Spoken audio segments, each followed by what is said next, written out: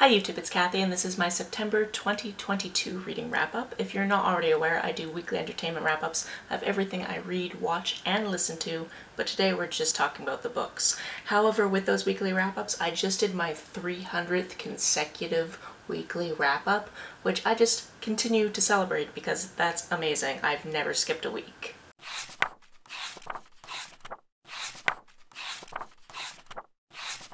As always, I'm going to start with the nerdy hardcore stats and charts and then get into what I read. Also, I put chapter markers in all of my videos, so if you have to go back to revisit something or if you need to skip over something because you think I'm going to give you spoilers, even though I try not to give you spoilers, you can do that. That's all down below. On the way down to that, make sure that you are subscribed and, hit that like button. Why not? In September, I read 11 books for a total of 3,914 pages. That is the lowest amount of books that I've read in a month since I started wrapping up my books this way. So that feels a little bit weird. The lowest before this was 14 and I was traveling for a couple months visiting friends, so it makes sense. I'm currently traveling and I've had less time to myself and that type of thing. It just still also feels weird. This year in general feels weird because I think it's going to be the first year since I started BookTube where I'm going to have read less than 200 books this year. But we'll find out. Maybe in the last 3 months of the year I will read a lot. You never know. I should also mention that that number takes into account converting audiobook minutes to pages, so 2,378 of those pages were actually about 67 hours of audio. The age breakdown for these books was 7 adult books and 4 YA books. I read 11 novels, which makes this graph look really weird. This month, the biggest chunk of the genre pie was fantasy, followed by historical fiction, nonfiction, and spec fic. If you adjust by page count, not much changes. Most of these books were from the library, but I had a few that I got from various retailers. I read 7 audiobooks with 3 hardcovers and 1 paperback. The biggest chunk of my books were in the 300 to 399 page range, and everything was published in the last couple of years. The majority of these books were written by female authors, and the protagonists were mostly female as well. In terms of setting, the vast majority were in the US, followed by other worlds and the UK. In terms of diversity of subject matter, a big chunk were queer, had to do with race, or a combination of 2 intersections, and 1 had nothing worth mentioning. In terms of star rating this month, I had 1 3.5-star read, 3 4-star reads, 4 4.5-star reads, and 3 5-star reads. Let's start with the lowest rated read and work our way up to the highest, shall we? My 3.5-star read this month was Siren Queen by Nghi. This is a book that I was really excited about. I actually got an ARC and then didn't read it ahead of time because sometimes I get overwhelmed and it happens. But I do try to read all of the books I get ARCs of, even if it's after the fact. This one is set in Los Angeles in the golden age of Hollywood, but it's also set in a world that has magic to it. And the magic isn't fully explained, it's just integrated into the background of what's going on. And I found that really neat because it's always interesting when magic is integrated, but it just seems so normal. To the point where as a reader you don't even question it. You're like, yeah, of course there's magic. Why wouldn't there be? This book centers a young girl who from the beginning really enjoys movies, wants to get into that life, ends up being a background character in a bunch of movies because she wanders on set one day. And then from there there's just a whole magical coming of age tale, and that's lovely. Where this book let me down is it kind of ends in a very abrupt way where I don't 100% understand what happened, and because we're not exactly explaining the magic, I feel like something needed to be there so I would understand exactly what happened. I have some pretty educated guesses, but also it just felt like it needed something a little bit more at the end. And that's the only reason why it was the worst book I read this month. And I always feel a little bit bad because when I go back and look over this year, I'm going to have to say this was the worst book I read this month, and that sucks when it's a 3.5-star book. On to my 4-star reads, the first one being Scout's Honor by Lily Anderson. This one is also really weird because there is magic in this one as well. It's a little bit more explained. They definitely go back and tell you kind of the history of what's going on in this weirdness, but it's just such an interesting premise. Basically, we have these characters that are in something that's kind of like Girl Guides. I think they're called ladybugs. I think that's what they're called in this. No, it's ladybirds. Ladybugs would be more hilarious. Instead of being the type of people that sell you cookies and do nice community outreach type of things, these people will actually go out on parole and combat these weird space bugs that just pop into existence on our planet when we're feeling certain emotions, and if they're left too long, they fester. Regular people can't see these creatures, but these certain people can see these creatures, and that's why they're patrolling against them. Our main character used to be in the Ladybirds, however, something tragic happened when she was younger and she quit, but now her mom is forcing her to train up some other Ladybirds, and that comes with a whole host of problems and shenanigans ensue. I thought this one was really cool. I really enjoyed seeing how this one progressed. I really enjoyed the different women that we saw coming together. I really enjoyed how this specifically was trans inclusive, which was good. Overall, I just had a fun time with this one. Next, we have The Inheritance of Orquidea Divina. This is a long family saga, and it starts out with this woman named Orquidea writing all these letters to all of her descendants saying, "I'm about to die, come collect your inheritance." From this, we see them going to her house to find out what's up, but also find out about her backstory, and they are finding out about her backstory and all of these magical, incredible things that have happened. There are many people in her family that think magic is just regular because that's the way they were raised with her, and there are other people that think that her magic is ridiculous and why would it be happening, and they just very much in the mindset that it should not be happening, and they're ignoring it, which is wild when you consider they've seen things with their own eyes. This one had beautiful writing and just sweeping descriptions of these different things that happened at different times in her life, and if you like big family saga types of books, you will probably enjoy this one. Speaking of family sagas, the other 4-star read I had this month was The Many Daughters of Afong Moy. This is a book that has to do with the first woman from China who ever went to America. There's a bunch known to her up to a certain point. This happened in the 1830s that she was brought over, and she was kind of a sideshow act, and eventually she met P.T. Barnum, and that's always a bad time for anyone really. But then there becomes a point where people don't know what happened to her, so this is an imagining of her descendants and what happened to them in their lives and the generational trauma they went through, and it's again so beautifully written. A lot of it obviously takes place in the past as we're seeing these generations of women growing up and seeing what happened to them, but some of it also takes place in the future. And this was just such a wonderful reading experience because I actually got this in a box from the Once Upon a Book Club box, and I actually did a whole unboxing and vlog of that, so I'll be sure to put that down below because it was such an interesting and beautiful experience, and I highly recommend it. On to my 4.5-star reads, the first one being Burn Down, Rise Up. This is a book that I read at the very beginning of the month, and it has to do with this girl who lives in New York, and people have been going missing for quite some time, but it's a big city and that's not too out of the ordinary. However, it becomes personal when somebody she knows goes missing, and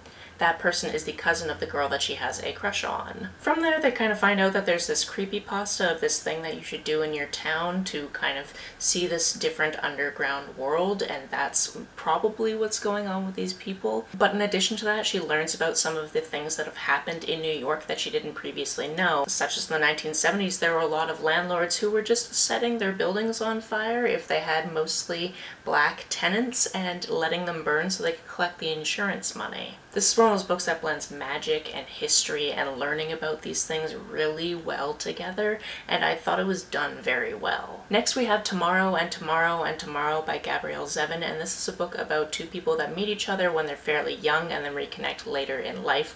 This is historical fiction because as they reconnect, it's the 1990s, so I believe they met in the 1980s when her sister was in the hospital because she had a childhood cancer that she actually makes it through, which is wonderful, and then he was in the hospital because he was in a car accident and he had to have many surgeries to do with his leg and foot that was completely crushed during this accident. They become friends, they bond over video games, and then something happens to split them apart, and they come back together later when one of them's at Harvard and one of them's at MIT, and they decide they're going to make a video game together. This book is about them coming back together and moving apart throughout life, but also about creating video games and having these very intense feelings for each other and always being in each other's life but never being a couple, if you will. But it's also one of those things where people have to ask, because they're so both assumably straight and they're partners in business, why they've never gotten together. And that's such an intriguing question, but it's not the most important question or most interesting question about their dynamic. This book was a wild ride, and there were things that happened that I don't think I can forgive Gabrielle Zevin for doing because I didn't see them coming and then they punched me in the face, and it was just so beautifully written but also just so aggravating at times because you just want the best for people. If you're anything like me, you just want the best for characters, and sometimes that's not what happens. This month I also read The Queer Principles of Kit Webb, and this was just delightful. Again, this one is historical fiction, and this one has to do with this guy who used to be a highway robber. He used to be a highway robber. However, he was injured on his last job, so now he is retired and he's running a coffee shop.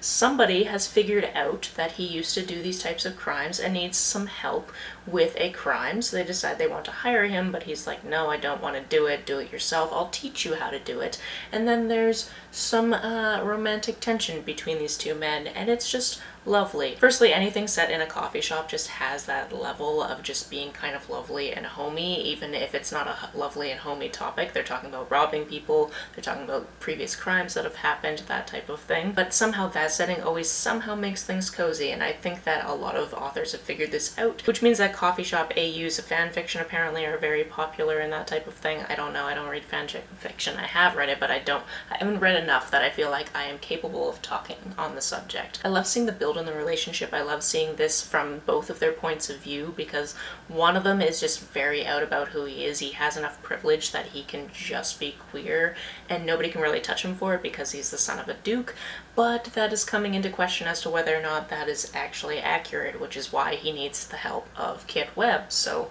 here we are.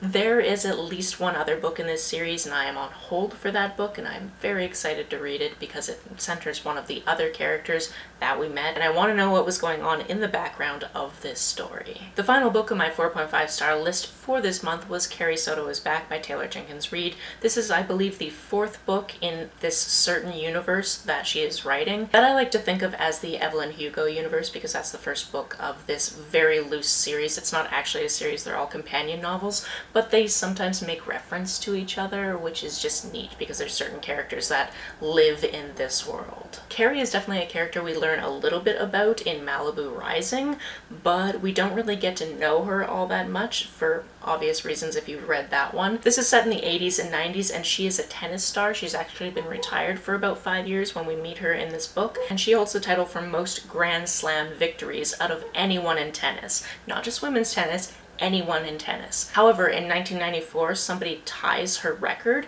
so she decides she needs to come out of retirement so she can get her record back. This means that in the 1995 season, she's going to play the 4 tournaments that happened that year, and hopefully she wins at least one of those so she can get her title back. I am not a big sports person. I know very little about tennis, but I devoured this. I now feel like I kind of understand a little bit of how tennis is scored. I still don't really understand why they can't just count like you would in any other sport, but that's neither here nor there. This book made me feel like I gave a crap about a sport that I've never given a crap about before, and that's saying something. To be fair, in the past I have really enjoyed sports-related media as long as it gives it a narrative, and that's what this is. I can't just sit down and watch sports, but I can sit down and watch a movie about sports or read a book about sports all day long, and I absolutely enjoyed this. This is such an interesting character, right? Because she's not a likable person, and I love that we have this character that people are like, I wouldn't probably want to hang out with this person in real life, because why would you? But she's still given this interesting, complex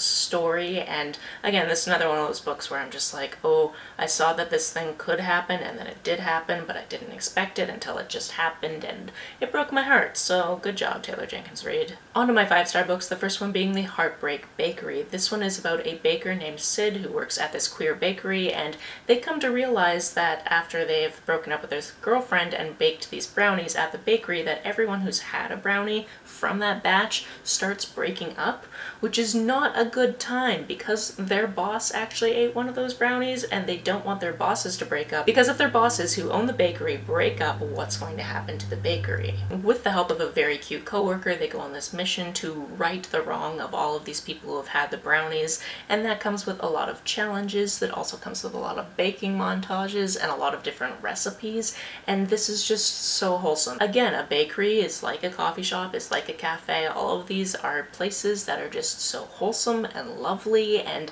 I just very much enjoyed this. The penultimate book on this list is a memoir, and that's I'm Glad My Mom Died. And honestly, after reading this, I have to concur with the title, because the author's mother was not the best person. And ultimately, for the mental health and well-being of this author, it is the best that her mother did end up dying of cancer eventually. I had never really seen the TV shows that Jennette McCurdy was on. She did mention that she was the female Dewey in one episode of Malcolm in the Middle, so I have technically seen her on television before, but I didn't see the shows that she was big and famous for. So I imagine there are a lot of people that have a connection with her because they're used to seeing her on television, but that wasn't my case. I actually watched a really in-depth review of this book by Savvy over at Savvy Writes Books, and she talks so heavily about how this was an excellent example of how to write a memoir that I was like, sure, I'll read it. I like memoirs, and if it's well written, I'm going to enjoy it, and it's obviously on my 5-star list this month, so Savvy was correct. This book, however, comes with a lot of trigger warnings. We are talking about the death of a parent. We are also talking about a parent who is sexually abusive and manipulative, and was the reason why her daughter had several different eating disorders, and didn't even realize she was being abused until after her mom was gone. So take all of that. There are other things that happen in this well that might be triggering, so make sure that you check out the resources I have down below to check out trigger warnings, because I always feel like I'm going to miss one and I will feel bad, so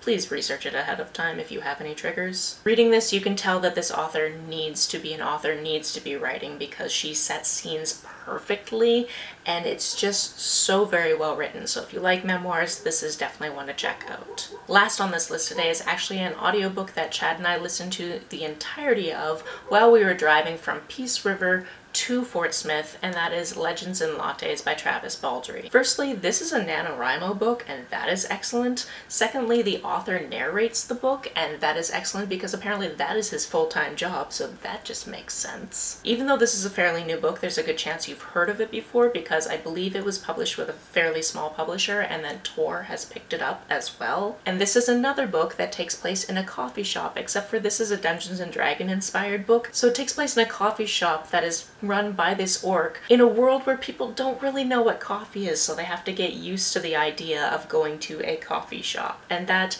all of that was just so lovely. Seeing this character decide that she no longer wants to live this mercenary lifestyle where she has to go out and kill people for money and all of that, and wants to just settle down and have this coffee shop and makes these friends along the way. It was just so wholesome, just so lovely. There is a sapphic relationship in it, but it's definitely not the center of this. It's just a lovely little bonus. All of the hype for this book is definitely warranted. I very much enjoyed this, and I'm so glad that I have the memory of listening to the whole thing with Chad while on a road trip. That's just lovely to me. If you want to hear me talk more about these books, or other books for that matter, the playlist for my weekly entertainment wrap-ups is always linked down below. If you've read any of these or want to read any of these, please let me know about it down in the comments below. On the way down to the comments, if you hit that subscribe button, that would be very nice of you. If you don't feel like leaving a comment but want to make sure that I know you were here, just leave me an emoji or a smiley face if you happen to be on your keyboard.